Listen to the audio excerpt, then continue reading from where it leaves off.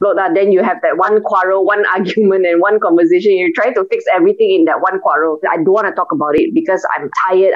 Because I know that if I start talking about this, then it's going to be another 2 hours. Separation and divorce is becoming increasingly common in our communities. Today, we speak to Hannah Yeoh, Malaysia's former Deputy Minister of Women, Family and Community Development, herself married for 13 years with 2 daughters, and family lawyer Jane Ng, who handles divorce cases, herself married for 15 years with a son and daughter.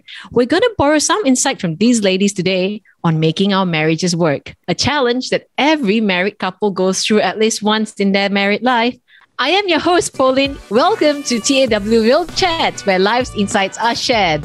This episode on Making Marriage Work is brought to you by Baba Chuchu, the digital marketing agency that makes you look even better. Hannah and Jane, thank you for being with us today. You've both been married for many, many years now. Is it possible to fall out of love with your husband and to grow that love right back in? I think definitely yes. When you get married, you are at the height of, all those beautiful emotions, everything you feel, beautiful about your wedding, the proposal, the engagement. But all this will fizzle out one way or another as time goes by. So I would say definitely yes. For me, it was very challenging because when we got engaged, my husband and I, we didn't really have time to talk about feelings. We got engaged through a prophecy, and for him, it was a vision that was fulfilled. And it's too long to explain the story, but basically, it was like an arranged marriage by God for us, And so after we got married, it was really a time of adjustment. And traditionally, things that you get to know the other person through courtship, we didn't have that privilege, and we only got that after we got married. Yeah, that's a beautiful story, by the way. So ladies, you haven't heard of Hannah's story, read her book, Becoming Hannah, and you'll be able to get a peek into that story. But Hannah, when we fall out of love with our husband, is it possible to fall back in love, as the years go by? I think everything that you invest your time, your energy, and your emotions in, that thing will grow. So, if you are spending your time on investing in a relationship that is not meant to be an adultery, that thing will also grow. So whatever you invest in, you will see fruit in that thing. And so the same, if you fall out of love, if you put back the same amount of attention and energy that you used to put in, I'm quite certain that respect, that feeling of, you admire that person. And when you start focusing on the lovely things about all the strength of that person, then I'm quite certain that you can fall in love again. I really think that in marriage, whatever you choose to see with your eyes, that thing will be amplified. So if you want to focus on his weakness, you can, and that will be the giant in your marriage, the elephant in your marriage. But if you want to focus on his good points, how he is better than a lot of other men, then your perspective, what you see, will change also. Right. Beautifully said, choosing what you see. Jane, I saw you nodding away. Jane, do you want to jump in? Yeah, because I just echo it, marriage takes a lot of work. You don't just fall in love with somebody and then, when the storms come, you fall out of love. It takes a lot of hard work to cultivate habits, values, shared principles, common platforms. So like what Hannah said, if you're going to focus on something, you might as well focus on the things which are common, things that we can agree on and work from there. In Malaysia, couples therapy is really not very common. I think people avoid it. It's like a taboo word, but it's very common in America and Canada and Australia, where even couples who don't have marital problems will go for couples therapy just to strengthen whatever is there. Yeah, that's so true. Focusing on what you have in common, focusing on his strengths rather than his flaws. I guess that's the thing, right? There'll be days when you're so in love with your husband, and there'll be days when you question yourself, how did we even end up together? So friends tuning in, if you've ever had this feeling, comment yes if you can relate to this. Now, Jane, you're a divorce lawyer, a family lawyer. You've handled divorce cases. Do you see that many of that in Malaysia? The divorce rates have always been going up. The data will tell you that. And I've noticed that during the pandemic, during the lockdown, the numbers have gone a bit higher. And that I'm only one lawyer, but I can see that the cases have at least doubled. The problems which crop up, I feel, stem a lot from communication, trust, not so much the, things like infidelity or financial troubles. Right. I'm quite sure all of these are also some of the reasons why the numbers go up. But basically, a lot of it boils down to communication. Right. Yeah. So what you're saying is infidelity is not the number one, as Hollywood likes to play it out. It's actually communication and sort of a misplaced or lack of trust. Is that right? I think for most common households, infidelity is not something which, it doesn't happen all the time. I'm sure it does happen, but not all the time. But basically, what breaks the marriage first and foremost is the lack of trust and communication. In terms of communication, I think after some years, perhaps the husband is more emotionally distant or the children come into the picture. Mm-hmm. Hannah, do you have any sort of input as to how, a woman tuning in today might be able to draw from in terms of trying to overcome that with their husband? I think for me personally, in that 13 years, I would say the most challenging time in our marriage would be when the girls were really, toddler and one infant. When you're managing two children so young and they demand everything they could get from you. And after giving all that energy and attention to the babies, you have nothing left for your spouse. And that's when I think the criticism will come in and you will feel unappreciated. And then you begin to despise each other. You will have some kind of resentment, like you will start thinking, I am already coping with this, and you still think that I am not doing good enough. No matter what I do is never enough. And when you start having that kind of thoughts, when you start entertaining that, and you are trying to figure out the kids, and both of you are young parents, right? You don't get things correctly. You don't get things correct at the first time. And so I think you will run out of patience with each other. So it's the same for him, the same for me. And that's when you can easily just snap. And very easily, I think, when you start focusing on what I am lacking and how my needs are not met, that's when you become very disgruntled. You feel very... and you just feel that I am not needed here. I'm not appreciated. And no matter what I do is wrong one. So when you have that thought, right, no matter what I do is never enough. No matter what I do is wrong, you stop trying. And when you stop trying, that's when you give up lah. Because it just doesn't matter what I do. And so it is usually not like a sudden drop in interest in each other. It's a progression, So, a dislike becomes a criticism then becomes a resentment. So it will grow. So when you realize something, I think it's important, like Jane said, communication. So I think that time out, once a week, check on each other, how are you doing emotionally? Are we okay? And so I think those things are important now. But when you are during that time, it's very hard because every day is the same routine with the kids. Yeah. Sure. But just to bring it back a little bit, you mentioned the idea of progression. I think that's very insightful. A little dislike becomes a criticism, and then criticism becomes resentment, right? Yeah. It progresses worse from then on. At what point do you think that it will be healthy to sort of raise it? I mean, is it like a formal weekly check-in that you do? Hey, how are you feeling? Or it's just, I'm starting to dislike this. What's a good way to communicate? We're sharing from our mistake, yeah. I think we usually wait until when things explode. Then you have that one quarrel, one argument, and one conversation. You try to fix everything in that one quarrel. But I think ideally, even when you're very busy with the kids, you should try to unwind together at the end of every day, even if it's 5-10 minutes.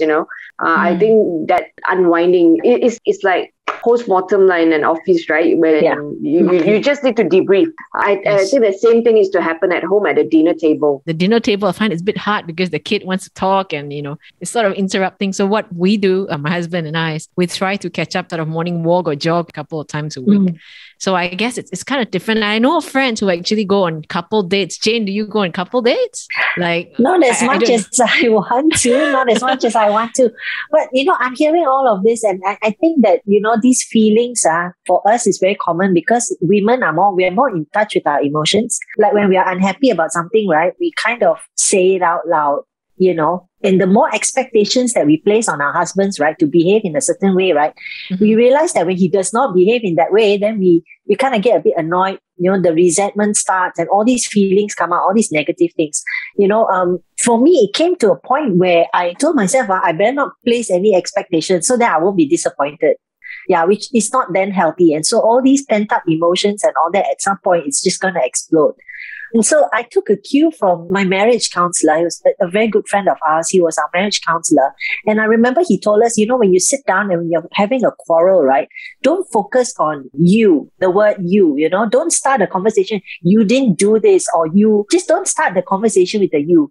Start by owning your own feelings. Like, I was upset when this happened. I was upset and I was disappointed when this. So you own your own feelings, right? And when your partner who loves you, right, can hear that, okay, this is upsetting you, right? I'm very sure that, you could sit down and then work things out. Like, Hannah, we've had countless, I'm sure every couple has had their quarrels, the big ones, the small ones, but couples who are able to then sit down and have heart-to-heart talks and focus on the solution, right? I can tell you that the quarrel will make you stronger. It will not break you. It will make you stronger. Wives, women listening to this, take hope, take heart. As Jane says, if you're having a difficult moment today while you're listening to this, see if you can find a way to talk it out, because the disagreement itself doesn't break the marriage, does it? It's the inability to come together and to speak it out and to try to find a resolution to it. But I love what you just shared, owning your own feelings and starting with how I feel versus what you didn't do. That's really powerful. I'm taking notes right away. Coming back to couple dates, right? You said yes, couple dates just now. It's tough. I do know of a lot of friends who actually do it like religiously, which is a good thing. But in today, for us, because we're so busy, I guess for us, it's spending that quiet moments after the kids have gone to sleep. Yeah, for Daniel and myself, we kind of do that quite a lot. After the kids have gone to sleep, we just kind of, just sit around, and chat about the day. Maybe watch a movie together, or maybe just sit inside. We've been married for 15 years now, even if you're just sitting in the room, just spending time with each other, I think it speaks a million words, even though you're not speaking. Sure. I want to come back to something else as well. You mentioned you went to see a marriage counselor, and you also mentioned before that it's not very common in Malaysia. It's a lot. It's done a lot in US and other countries. Can you give us a bit of insight? What actually happens it sounds very scary, marriage counseling. What does it entail? Okay, for us, because we got married in the church, so it was mandatory for us to go through marriage counseling before you actually have the wedding. And because I was outstationed, so we were on a 7-year long distance relationship before we got married, and so we had to squeeze in the marriage counseling whenever I was in Penang. And I really cherish those sessions with our pastor, because at every session, he would give us activities to do, and that activities that will help us to be able to identify, okay, what is my strength? What's his strength? What's his weakness? What's my weakness? Kind of like the personality test. Yeah. And they will assign us books to read. What are the boundaries in marriage? How do you overcome conflict? Dealing with in-laws. So at every session, we had 6 sessions, was dealing with a very important topic related to marriage, which I found very helpful, and I still practice them till today. So marriage counseling is definitely a must, I think, for all couples who want to get married. Yeah, I want to add to that. So all of us, we went through premarital counseling before marriage, but that is just really like the requirement for the wedding, just so that you go in with your eyes open. But, you are then tested once you're married, whatever lessons that you have learned, how you're going to apply that. And along the way, that's when I think lessons will become experience that you will need application, and you need actually another couple to journey with you. So my husband and I, when we went through, that very difficult period, when we learned during the premarital course, and then we became teachers to other couples. But when you hit a rough patch in your own marriage, right? You have already tried out everything. You have taught people, you have learned, but it still doesn't work. That's when I think you really need to call in help. And we are so glad that we actually have an older couple. You don't have to go to a marriage professional, because not everybody has access to that. But I want to say is it's important to look for somebody who's been married longer than you, and to just take time to listen to their views, share it out, so that you don't carry that burden, just both of you, because I think that the load is quite heavy, especially when you have a problem concerning each other and you try to make the person understand, but the person just wouldn't. And then you need the other perspective to come in, another couple that can help you see things from a different view. So that was very useful for us. So we also benefited from such counseling, peer counseling, I would say. Right. And how often would you recommend this peer counseling, or as and when you actually have an issue that you find it hard to communicate about, or it's something that has to be done sort of regularly? I think in church, it's easier for us to find that kind of support because we have connect groups, we have smaller groups that we do live together once a week. We touch base, but I understand that not every person will have that kind of access, and that's why I feel that something like that needs to be done out of a genuine friendship. That means both of you must agree to see this couple. Both of you must feel comfortable to talk about this with this couple, because only out of that respect you will treasure and you want to apply their advice. But if there's one person who is not agreeable, then it's very difficult. So you got to make sure that even to enter into that counseling process, both of you are comfortable. If you can't find somebody, keep looking until you find somebody that both of you are comfortable with. You see, what you were saying, Hannah, with people who are struggling, couples that are struggling, and there are things that you're quite unhappy about, but you can't see eye to eye on it. And as women, there's always something we want to change of our husbands, right? There is always something. But it seems like when we actually want our husbands to change, they feel like they're having their persona invaded in some way. How do we actually bring up, would you suggest bringing up, starting that conversation, saying, hey, you know what? I think we're having issues here. I think there's some women who might be more outspoken, but some who struggle to even raise that there is a problem. Let's see somebody. Do you have any tips for that? So I'm at I'm at the opposite end, right? Every time there's a quarrel is because I didn't do something. My husband, he's quite orderly and he gets things done, and he has greater expectation of me. So I'm totally opposite from Jane. So Jane wants to talk about her feelings, right? I actually shy away. So I think the frustration is I don't want to talk about it because I'm tired. Because I know that if I start talking about this, then it's going to be another 2 hours. So I end up I just keep quiet lah. I just keep everything inside. So that's also not healthy. And for me, I'm at the receiving end lah, because I am, the husband that you all want to tell, your weakness, how you want to improve, right? So I'm the wife who constantly needs improvement. So I actually can see from the other perspective why. So I can understand sometimes when my girlfriends tell me, it's so hard to get their husband to talk in a quarrel. The husband just want to keep quiet. I am that husband who will just keep quiet. So I think you got to find a way to raise an issue without making the person immediately feeling defensive. So I think what Jane has shared earlier is a very good formula to not mention the word you first, and to help validate what you are feeling inside. So I think that's a good starting point. Because for me, when an issue is raised about what I have not done, the moment I hear that issue, right, immediately I jump into defensive mode. I just feel that, you're being critical about me again. So that shut down. Correct. I just feel that, no matter what I do, it's never enough. So I can understand how husbands feel like, it's everything constantly about what I have to change, So after a while, if you're constantly criticized, you just give up trying to change that. Yeah. Right. I mean, nobody likes to be attacked. You know what I mean? I think definitely, whether you're a man or whether you're a woman, right? Yeah. Nobody likes to be attacked and say that, because you didn't do this and so you've got to change. I think it's a very human thing. Nobody likes to have to confront our own weaknesses. But at some point, I think we have to find that right time. And I think this is so important because I think couples sometimes when you don't choose the right time to have these kind of conversations, it may just end up with the opposite effect. So I think choosing the right time to have honest conversations is very important. How you start these conversations, what you say about it, and to have the ultimate aim in mind. I don't think it's right to change anybody. I think everybody has a right to feel the way he does or she does and to react a certain way. I mean, all of us are entitled to have our own responses. Nobody should tell you that you should not respond in such a way. So it's that mutual respect that you must have. Give each other that kind of space. Be honest, talk about it, and let's move towards something that we can agree on. Yeah. You mentioned, hitting a right time.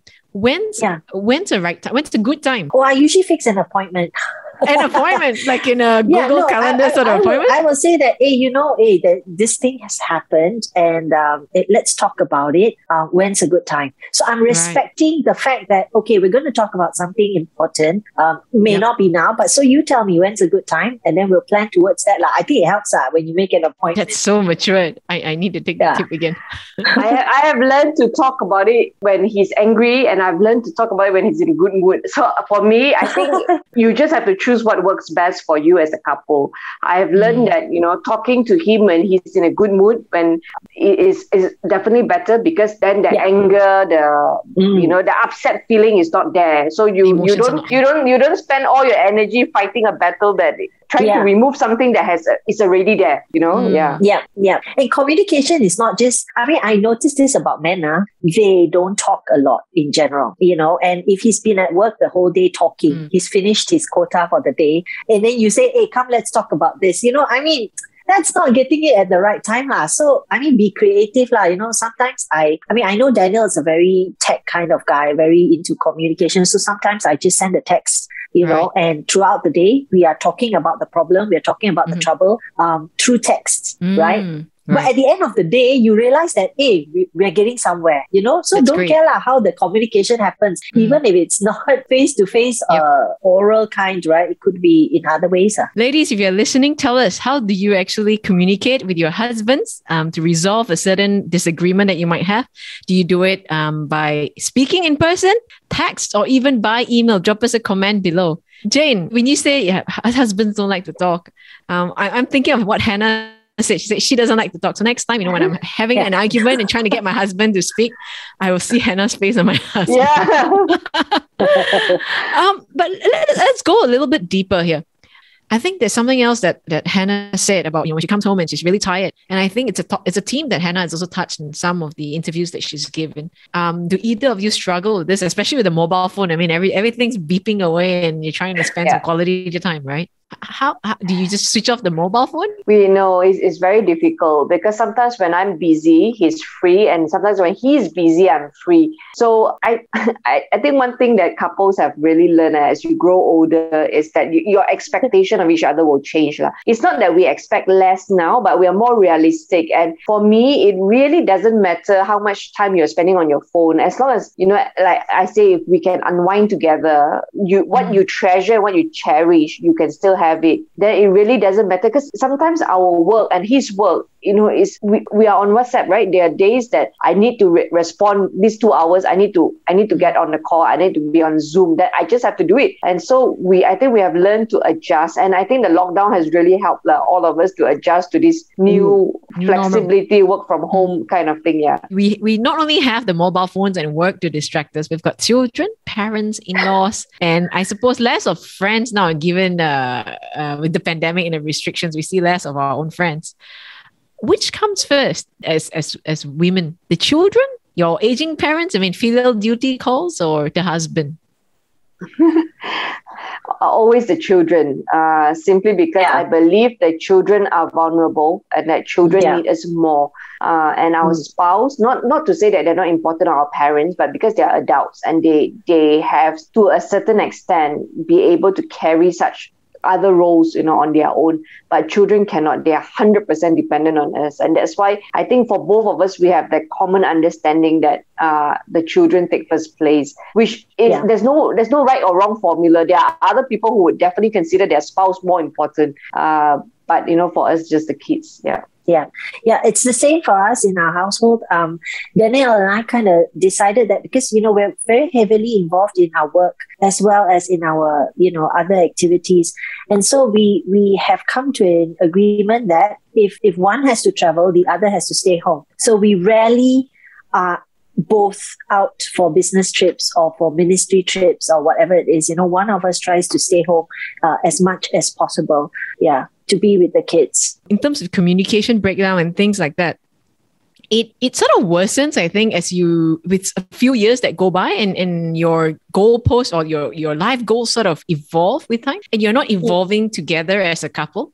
So one might be heading towards veering off a slightly different direction, maybe in terms of where they want to live or what they want to achieve and things like that.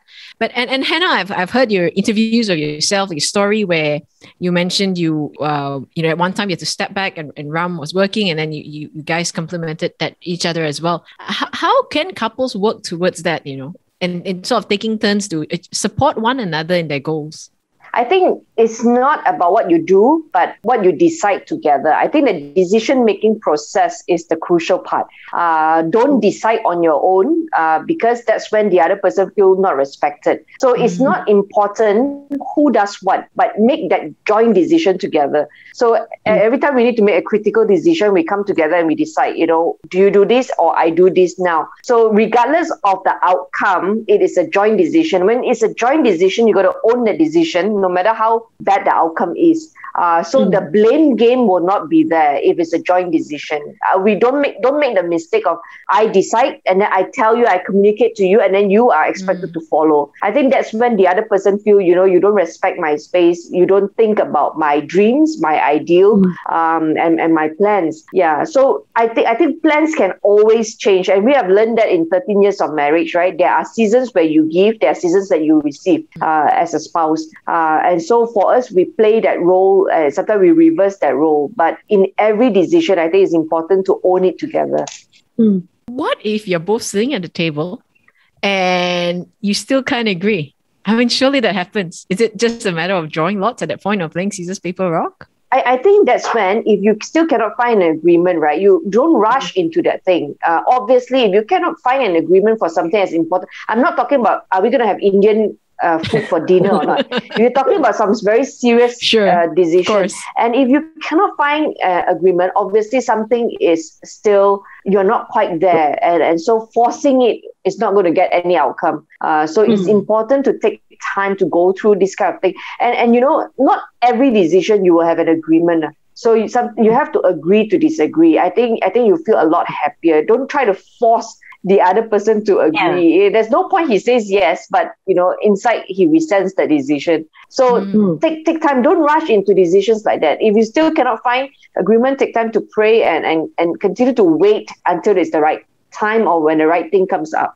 And on that point, I don't know, Jane or Hannah, you've seen this among your own circle of friends where the mother is expected to take on those few roles at home in terms of chores and being very hands-on with the kids, and yet they're still bringing the bread home, right? So we're all working mothers here, and yet typically in an Asian household, the man sort of walks in and he just brings home the bread and he doesn't have to help out much at home. How can we encourage our husbands to ease the wife's burden in these matters? Because I'm sure division of household labor is one of a common area of conflict as well for many couples.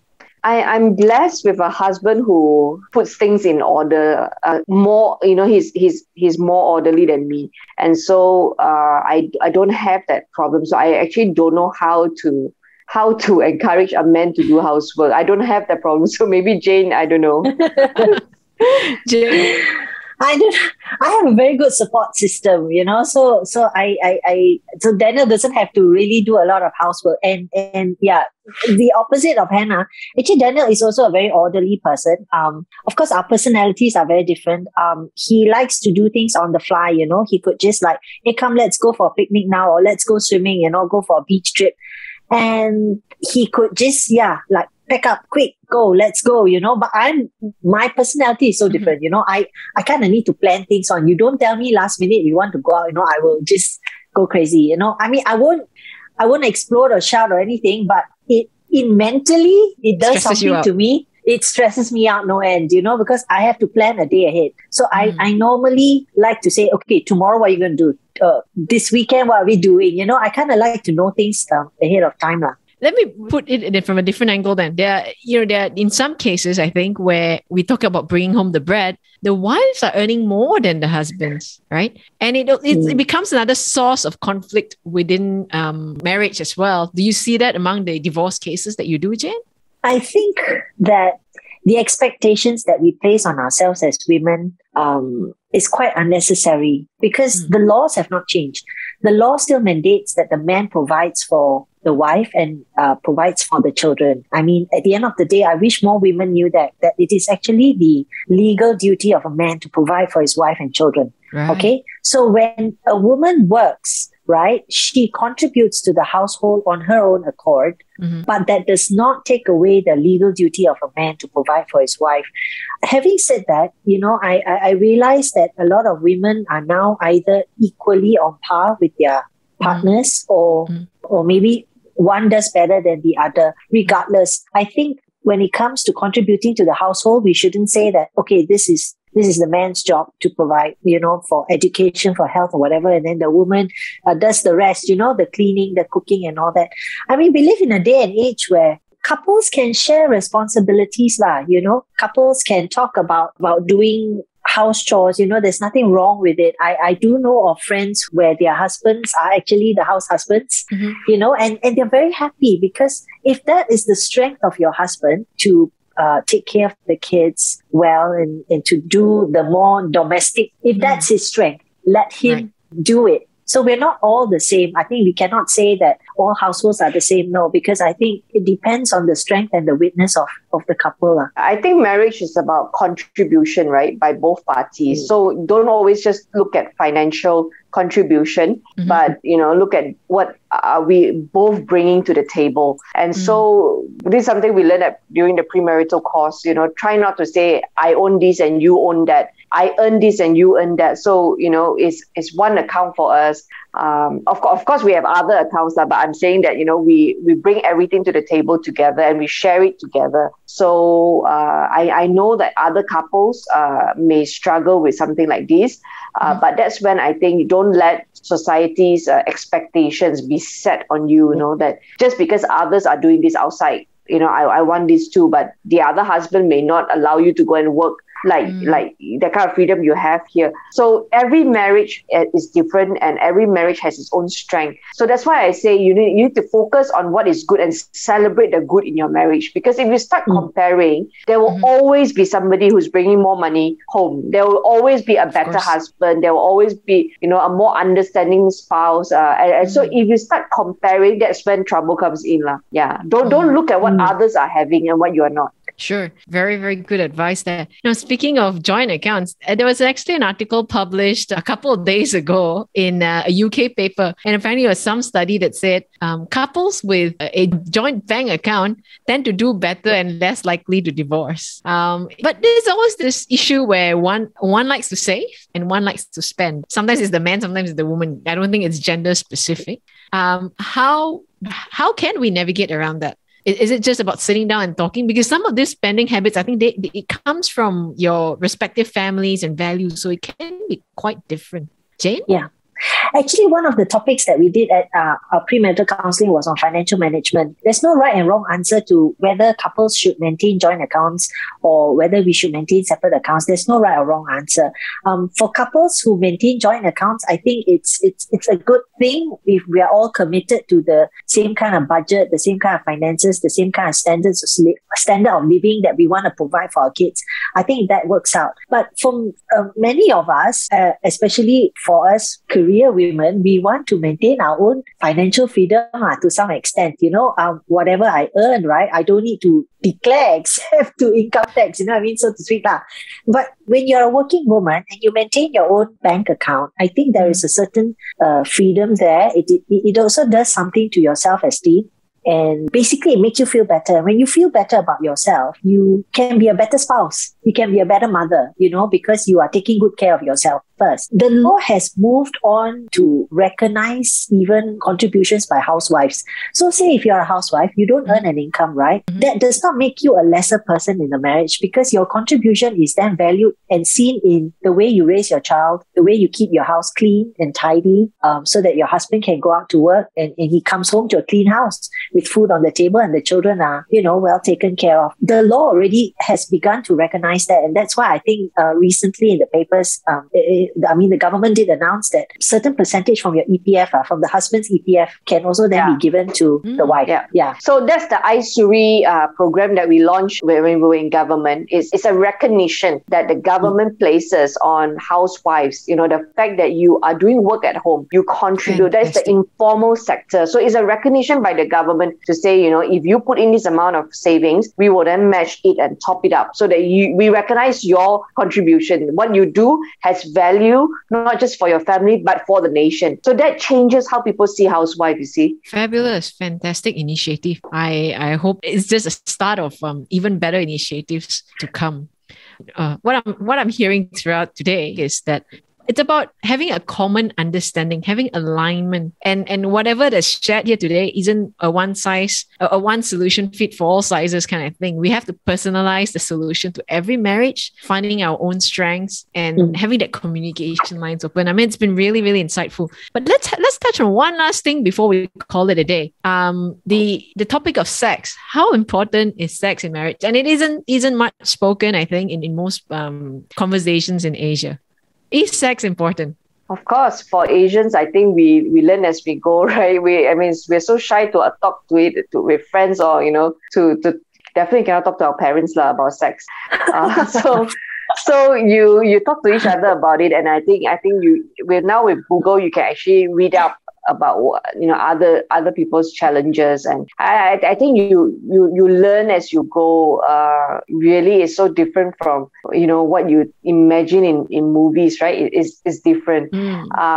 But we have learned now that in 13 years, not all the time you feel sexy or you definitely don't feel like that all the time. But sex is very, very powerful to bring as a reconciliation tool, I would say, where you build on intimacy again. So I would definitely say that it has become like a gift, in a marriage, especially when you quarrel and when you are hurting. It really helps you express that kind of love for each other that words cannot do it. Yes, right. Yeah. Jane, you have anything else to add to that?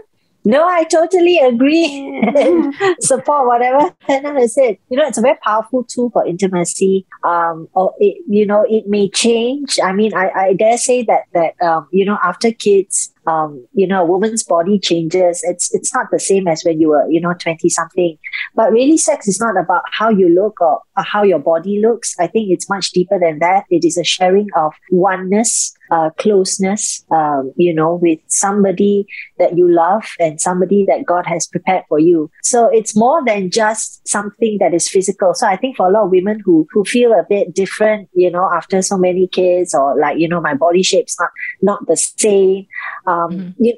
Intimacy is much more than just something physical. It's something spiritual. It's emotional.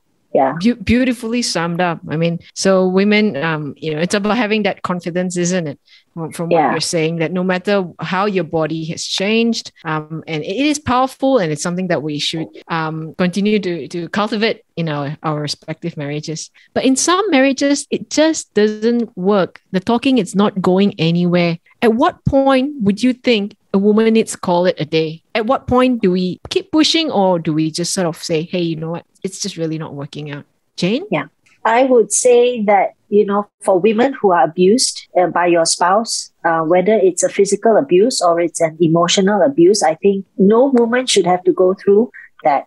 You need to decide at some point of time, enough is enough. I refuse to be bullied by my spouse. And especially if, there is physical or there's emotional abuse, I think it's time to seek help. Either you seek help or you have to come out and probably consider calling it quits for your marriage. Yeah. I have seen a lot of children being, at the receiving end, being victims of bad marriage or unhappy marriage and in a bitter divorce. So I would say that, in the best interest of the child, both couples, even if you decide to go separate ways, also seek counseling and seek, others' opinion before you decide on that. Because you think that you have come to the end of yourself, but actually, it may not be that bad. So always get external support and external help. But I have also definitely learned not to judge people who opt for divorce simply because, like we say, it is a partnership.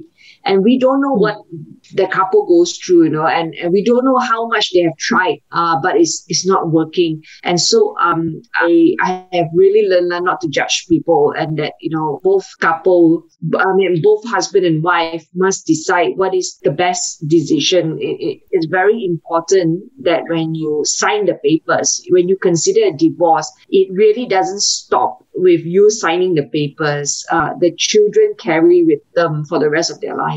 And so these are considerations, these are things that you will probably have to think twice after listening to other couples or other children who are at the receiving end. So definitely, I think take time to consider your options, seek counseling, seek help, know your options. But if there is violence involved, if there's domestic violence, definitely you are entitled under the law to get help legally here. Right. So seek help, seek counseling. You want to make sure that you're just not at the end of you, that there's really nothing else left before you take that next step. Now, Jane, you handle divorce cases, and while we have you here, for women who are really at that point where they need to call it a day, what are some of the first steps that she should be taking?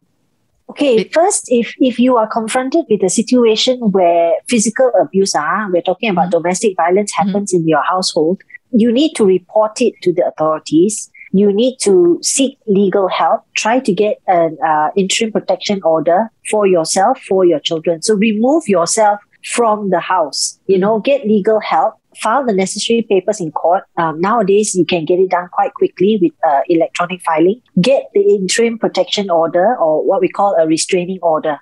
Protect yourself and the children first. Right. Yeah. But what if there's no domestic violence and it's just a matter of no longer being able to see eye to eye, and it's not a partnership anymore. So both parties are not willing or committed to working it out, and they really have to call it quits. What should a woman do? Was the first step to just see a family lawyer, or how does it work? I mean, it depends on the degree of neglect that is happening, I think, in the household. Because if the husband is already not providing financially for the family, if the husband is neglecting his duties to the wife and as well as to the children, if the husband is basically turning cold, you're not responding anymore to any form of help, then I think it's time to step out of that situation and then seek help from outside already. I'm speaking to all women who suffer in silence, who are actually going through some kind of emotional abuse, actually, because if somebody does not talk to you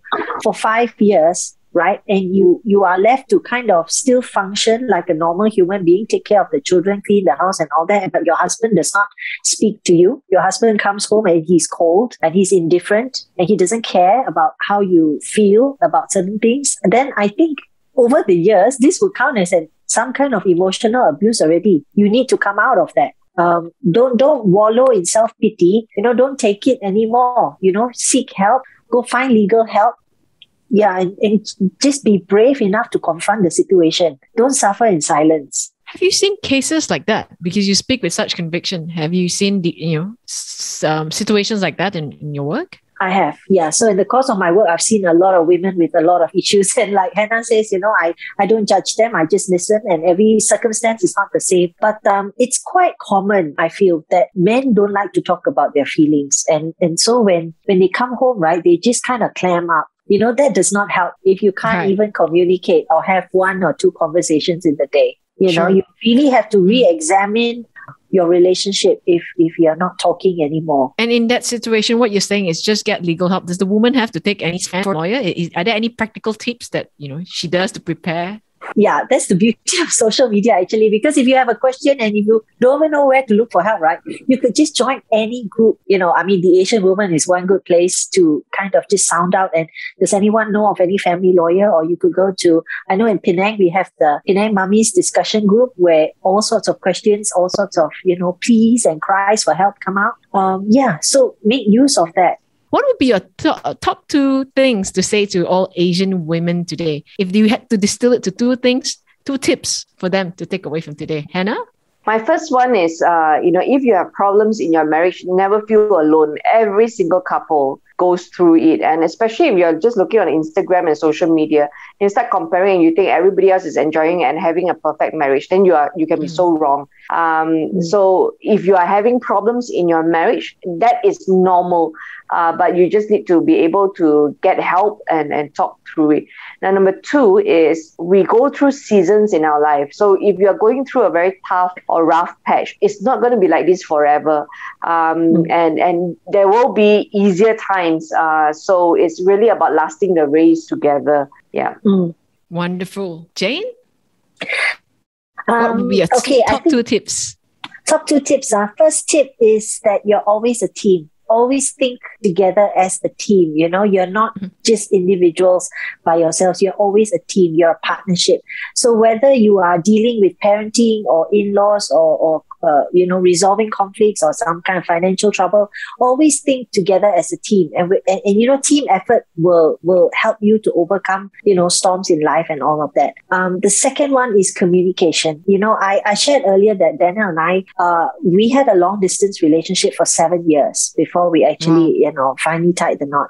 And I could tell you it's not easy, being long distance and all that. And the thing that has really sealed it for us is that our communication has always been solid. We speak freely and we share our opinions. We don't always agree on the same things. Like what Hannah said, we sometimes have to agree to disagree, especially where parenting is concerned. We each have our own styles, but that mutual respect, the talking about what works for him, what works for me, what our strengths, what our weaknesses are, that has really sealed it for us to have this marriage work. Wow. So communication, right? And teamwork. Teamwork. And Hannah's top two tips, you're not alone. And the bad times will also come to an end. It's not going to be like this forever. It won't last. Bad times don't last forever. The sun will rise again. That's all the time we have for today, folks. Hannah and Jane, thank you so much for joining us today.